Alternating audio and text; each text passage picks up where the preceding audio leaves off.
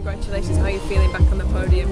Oh, amazing. I mean, it's the first tournament of the year, and we never heard that we started the season that well. So it feels, I mean, we finished it quite good last season, and now it's continuing, and it feels really good for us. And how did you find the match against the Dutch girls just now? It's always hard after losing the semi-finals to push yourself and come back on the court, but we just had a short break between the matches, but we really wanted to win that one.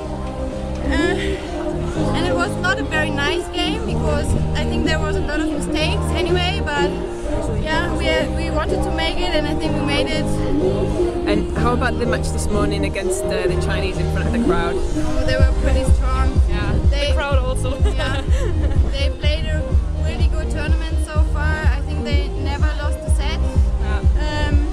And we didn't play that bad, but it still felt really clear. Yeah. So I think they deserve to win. They deserve to win.